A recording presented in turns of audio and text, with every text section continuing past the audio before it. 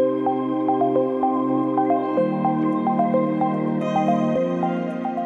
out there. This is Leslie from the Live Animal Program, and I'm here with Tallulah. We call her Lulu.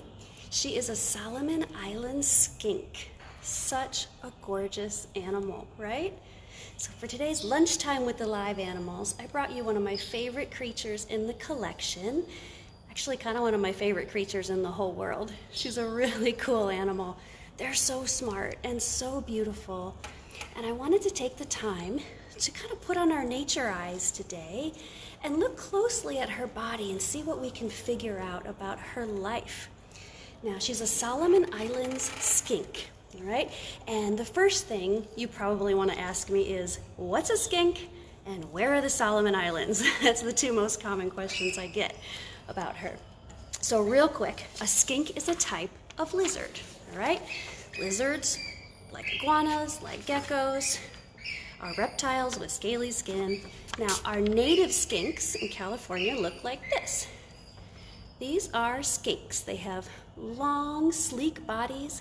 They have smooth scales. They have tiny little feet. They look a lot like snakes, and they're often mistaken for snakes. They're also very fossorial around here. Fossorial meaning living under the leaf litter and hiding. So that's what our native skinks do, okay? So the other thing you might want to know is where are the Solomon Islands and what's it like there?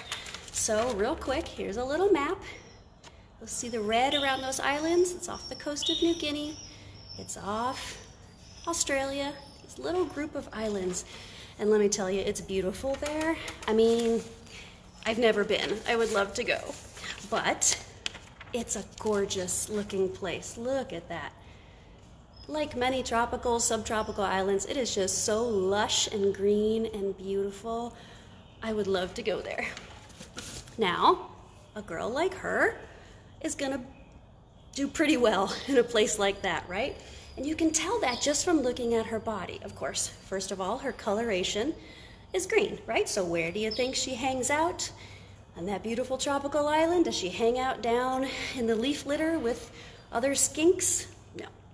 Or like our native skinks? No. She's not gonna blend in well in the brown environment. She can hang out on the beach like I would. No, she's not gonna blend in that well either. She's gonna be high up in the canopy where she can perfectly camouflage. Because of course, look, the canopy's not just one color green, is it? It's lots of types of green. Yellow green, blue green, blacks, right? So those are some wild skinks there, Solomon Island skinks there. And you can imagine if they were up in a canopy like that, you wouldn't see them if you were walking by. Even just looking at this headshot of Tallulah, ooh, how pretty is that?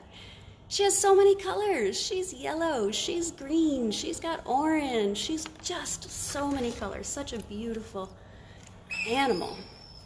Now up there, we talked about how she hides, right? Now that's called crypsis. Being able to hide is cryptic, right? So there's cryptic coloration, you know that as camouflage, okay? And there's cryptic behavior, right? So the way she acts up in the treetops is another way to protect her. Do you notice how slow she is? She didn't go running off the stick. She's not a particularly fast animal here.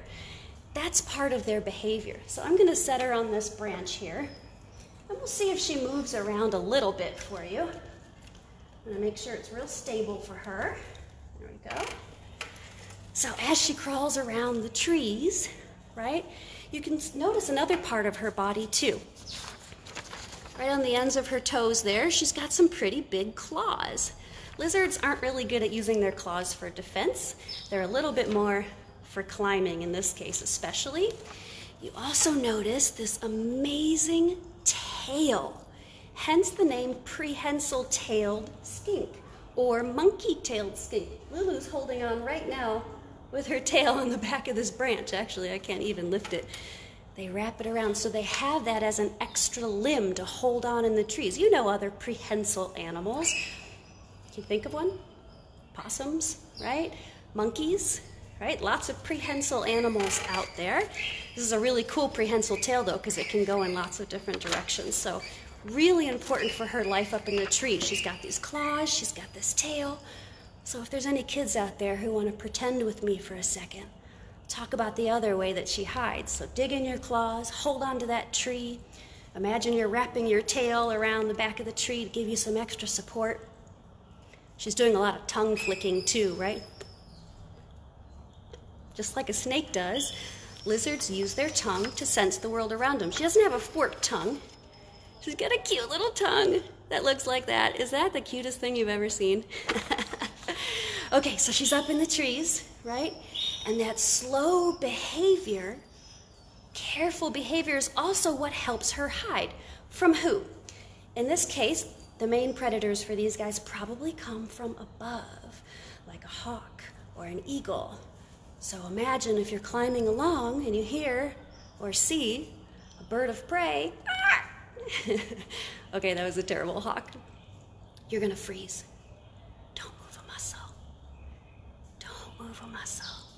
That's part of her crypsis, her cryptic behavior, to move slow, to be able to freeze when there's danger around. So that's a little bit of her life. So what is she looking for up there? Because of course what all animals want in life, right, is safety. They also want food, right? So what's she gonna find up there? Now, one thing you can't necessarily tell just from looking at her body, right? So far we've been able to tell she's arboreal. She lives in the trees because she's got these claws. She's got the prehensile tail. One thing you can't necessarily tell, if you happen to notice their sharp teeth, you might assume that she is a carnivore. But you'd be wrong. These guys are such rule breakers. They're so different than most of the lizards. Most of the lizards that live, say here in California, in SoCal, they eat meat, right? And they also live on the ground. So she's already kind of breaking two rules there. So here we have what she really wants to eat up high in the trees, because there's a lot of it to fill that great big belly. If she was just eating bugs, she would clean out that tree pretty quickly and have to go find another tree. They like to be in one place, and I'll tell you why in a minute. But what's most abundant up there in the treetops? Of course, leaves. We'll see if she wants to eat. I don't know. She usually does. She likes to have a full belly. These guys eat leaves and flowers and sometimes fruits that they find up in the treetops. Today I have some grape leaves for her. She's tongue flicking, as you can see.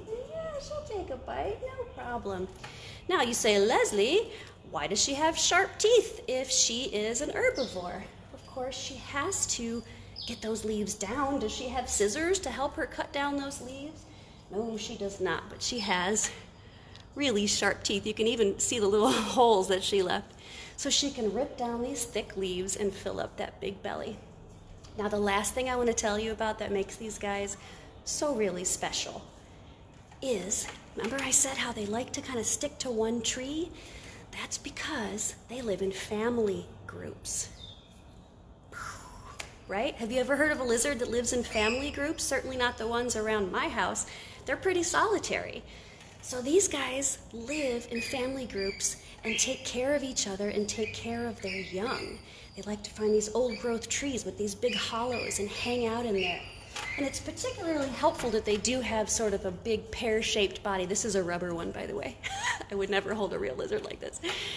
Big body, because they have big babies. I'm talking big. A fifth of mama's body weight. That's like us giving birth to a kindergartner.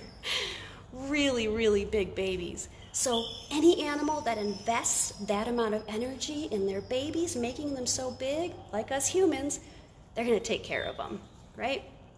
That goes across the board. Now here's the cool thing. Looking at all this diversity, this very special sort of rule breaker lizard, it's really cool. Just in and of itself, it's really cool. But we at the museum also like to look at diversity to help give us a window into the past. As a matter of fact, our amazing paleontologist, Dr. Luis Chiappe, looked at Solomon Island skinks, these lizards, when he was drawing some conclusions about Polly the plesiosaur from our dinosaur hall. There she is.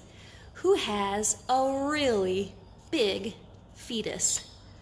And he said to himself, big baby, big investment. I wonder if these guys took care of their babies too. How cool is that, right?